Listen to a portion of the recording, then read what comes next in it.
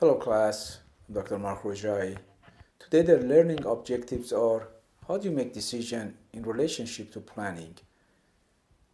The next objective is the process of engineering problem solving, three types of decision making tools, and basis of other decision making techniques.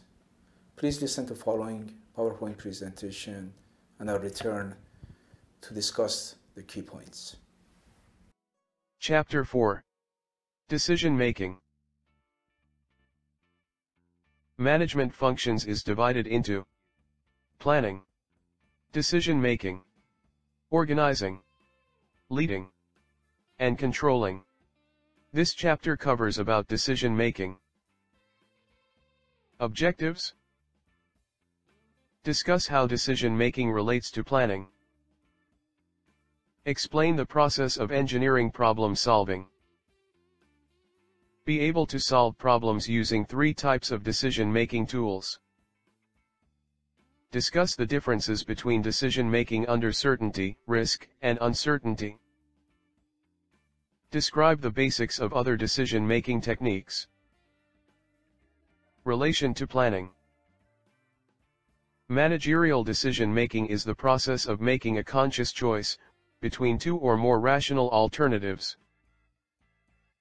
Management science characteristics. Systems view of the problem. Team approach. Emphasis on use of formal mathematical models and statistical and quantitative techniques. Management science process. Formulate the problem. Construct a mathematical model. Test the model. Derive a solution from the model. Apply the model solution to the real system. Planning process scientific method. Define the problem.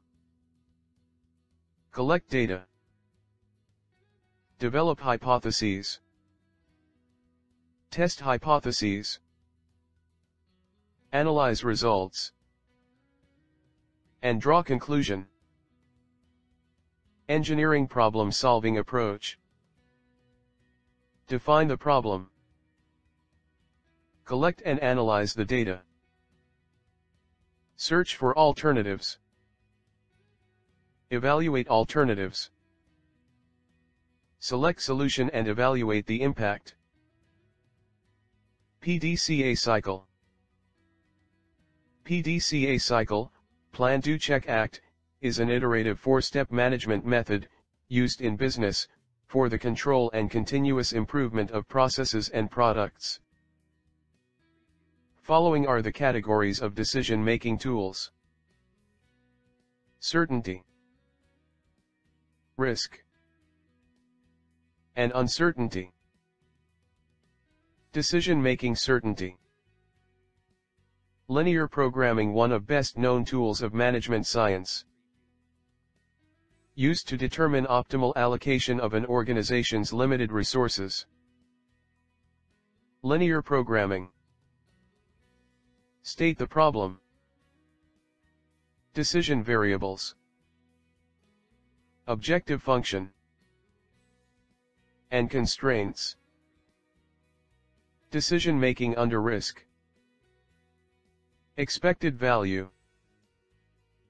Decision trees. Queuing. Simulation. Decision-making uncertainty.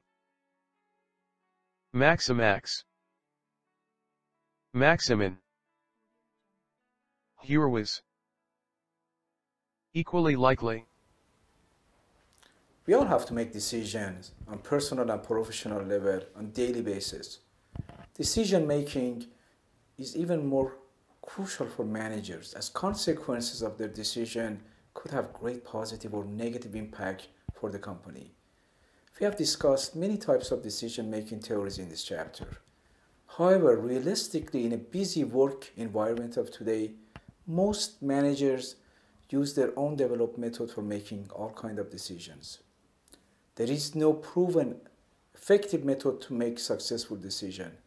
So managers need to understand adapt and adjust their decision-making method according to the result of previous decision they have made.